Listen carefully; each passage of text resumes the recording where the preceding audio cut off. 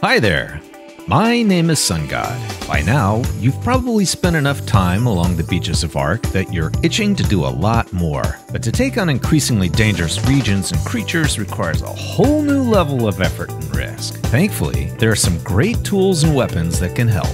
In this video, I'll cover some of the essential guns and gear you're going to need to up your ARK mid-game. So let's get into it. What exactly does mid-game mean? To me, it begins when you start using a smithy to craft your best gear and metal tools, and it ends when you craft your first tech replicator. That's roughly speaking from levels 20 to 100-ish. It's not exactly a scientific definition. In the mid-game, you are coming into your own, building better bases, taming tougher dinos, mastering the skies and deep oceans, and exploring the map. Let's get into the tools you're going to need to build your dream base. The trusty metal pick. This will be your workhorse tool. You'll use it a lot to harvest thatch, flint, and metal. And if you relentlessly level up your melee skill, boy will it ever deliver the goods for you. Once you tame them, the ankylosaur and trike can take over the heavy lifting from the pick. The metal hatchet is indispensable when it comes to harvesting wood and stone. It's also good for carving raw meat off of dinos and fish meat off of water creatures like coelacanths and megalodons. Taming specialist dinos like the Doedicurus, Therizinosaur, and Carno will help reduce your reliance on the metal hatchet. A little higher up the tool hierarchy is the Sickle, first available at level 30. This specialty tool is fantastic at harvesting fiber, rare flowers, and raw prime fish meat. You won't use it as much as the other two, but it's crucial enough you'll always want to keep it with you wherever you go. Specialist dinos like the Dire Bear, Ichthyornis, and Anki can eventually replace the metal Sickle. The Spyglass is crucial to helping you survey distant areas around you and can also be used to scout dinos. If you zoom in on a dino, you can see its gender, which can be helpful during taming. If your flyer gets stranded in the air, you can use the Spyglass to get it back by zooming in on the flyer and whistling for it to follow you. If you're not satisfied with the vanilla Spyglass, there are modded Spyglasses that offer a lot more functionality. While really an early game weapon available at level 8, the wood club still has good uses in your mid-game, and that's primarily to knock out dinos and your human enemies without killing them. A great way to capture a Pteranodon for taming is to first trap it with a Bola and then knock it out with the club. It saves you the hassle of chasing it around, and the club will do far less damage than trank arrows. Your first serious melee weapon will be the Pike, craftable at level 25. This two-handed standoff weapon will help keep a bit of distance between you and your enemy and can be used while running. However, it can't be thrown like a spear and requires using both weapons at all times, so you can't use it with a shield. At level 30, you can craft a sword, which is lighter than a pike and does a lot more damage. It's one of your most effective tools for collecting organic polymer from dinos like the Mantis, Hesperornis, and the Kairuku. I suggest that as soon as you can craft a sword, stop carrying around the spear and pike. You'll save the weight, and this does a lot more damage.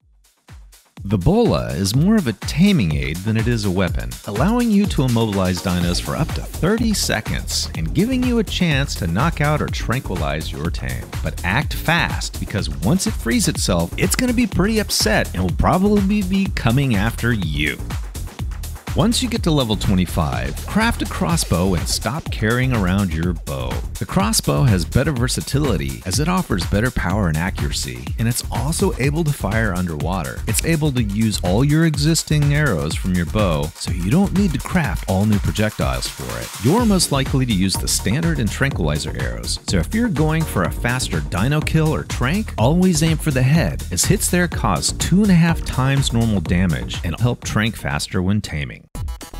Ask any old-timer how the Mesozoic was won, and they'll spin you tall tales of the 6-shooter. Available at level 34 and craftable at a smithy, you'll need 60 metal ingots, 5 wood, and 15 hides. In the hands of a gunslinger with a steely eye and quick fingers, this great equalizer will make fast work of up to 6 hostile adversaries. Next is the Fabricated pistol, available at level 55. With a 13-round advanced bullet magazine, it experiences no weapon sway or damage fall off. You can also mount a flashlight on it, making it handy for caves and unexpected nighttime encounters. These qualities make it a great insurance policy for the moments you find yourself in a tight spot. It may not do much against the big dinos, but it can help give you a fighting chance to escape. Now let's get into long guns. These long barrel firearms provide both greater range and power. The Longneck rifle will become your workhorse weapon at level 35. It will transform how you fight and tame. This single-shot weapon can take simple rifle ammo, narcotic, and shocking tranquilizer darts, and it can be used on foot and from land and flying dino's saddleback, but it can't be used underwater. Be advised that reload times are long, so it's best to engage your targets from a defensible spot from a distance. When you get tired of aiming using the Longneck's iron sights, the scope attachment will be your salvation. Providing 3 power magnification, it won't make your rifle more accurate, but it will help you draw a better bead on your target. Taking a standing scoped shot introduces swaying and hurts your aim, so instead, try crouching first and then aim. One downside of the scope is that you can't use it when taming with tranquilizer darts, so be prepared to get up close and personal with your taming targets.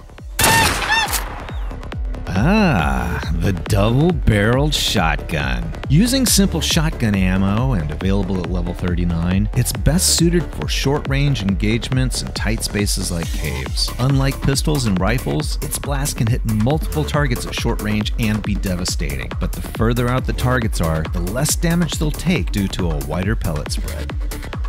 Your first truly modern weapon will be the assault rifle. Craftable at a fabricator at level 58, it has steep resource requirements. Using a heavy 40-round advanced rifle bullet magazine, this beast has a high fire rate and doles out a lot of damage very quickly. A downside of this weapon is its heavy recoil that can hurt accuracy, but eating shadow steak sauté can reduce that by 80% for 3 minutes.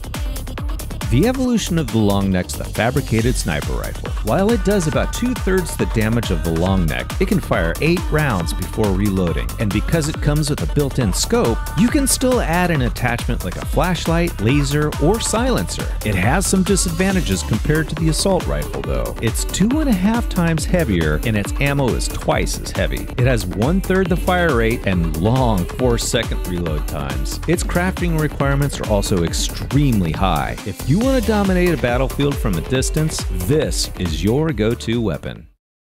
Crafted from tough dino exoskeletons and other organic materials, chitin armor provides 1.5 times better physical protection than hide armor and can be crafted at a smithy at level 37. It is pretty weak at providing protection against the elements, however. It's a poor performer in cold weather, and in hot weather, wearing chitin armor will make you hotter. While it's better than nothing, you'll want to carefully consider when and where to don it, as this is definitely not an armor for all seasons.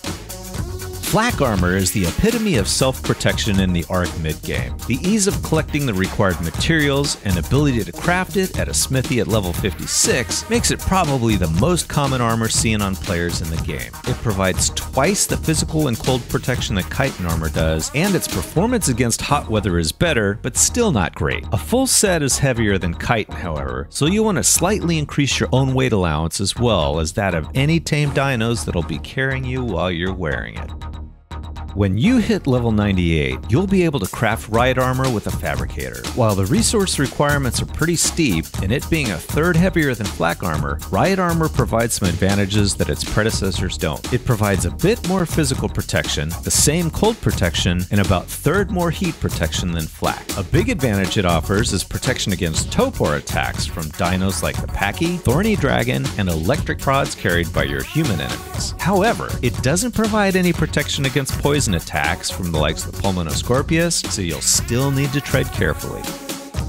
In addition to body armor, you can also craft handheld shields. On the lowest tier is the wood shield, available at level 12. It provides the same amount of protection as a full set of chitin armor and weighs about 30% more than a full set of hide armor. It can be equipped along with a pick, hatchet, or sword, but it can't be used in water.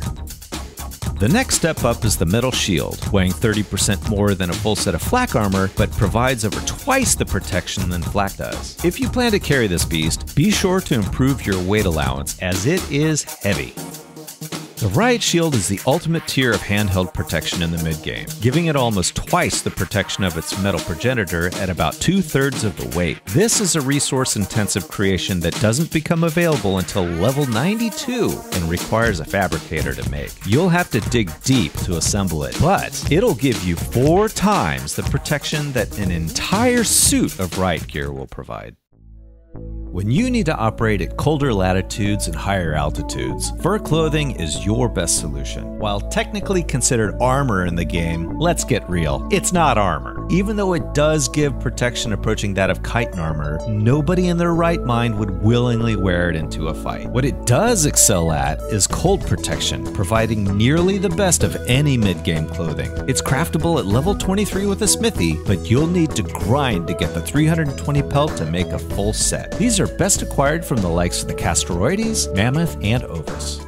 The ghillie suit is designed to give you camouflage so you're harder to see by dinos and humans alike. It reduces the range at which an enemy can see you by half, and it also provides superior protection against hot weather. Its effectiveness against cold weather is only slightly better than cloth armor though, so this is best used in temperate and hot climates. These can be made at level 33, provided you can come up with the required organic polymer. Scuba gear is essential to exploring the deep seas of the ARK. It's completely useless as armor, but it will grant you the outstanding ability to breathe underwater for up to 30 minutes. The flippers let you swim 2.5 times faster than normal, but make you walk slower on land, so take them off when you leave the water. The mask lets you see more clearly underwater, but your peripheral vision is pretty restricted by it, so be sure to look around occasionally for predators. Scuba gear provides the best cold protection of any mid-game gear, but only in the water. Whenever I do one of these videos, I am constantly amazed at how crazy complicated ARK really is, and how much there is to craft in this game. And that's just in the mid-game. It's really mind-boggling. Did I leave out one of your favorite pieces of mid-game kit? Let me know in the comments. I've got a lot more planned for this mid-game series that gets into dinos, bases, and a lot more, so stay tuned. And as always, I would love to hear your thoughts and suggestions. Until next time, thanks for watching, take care.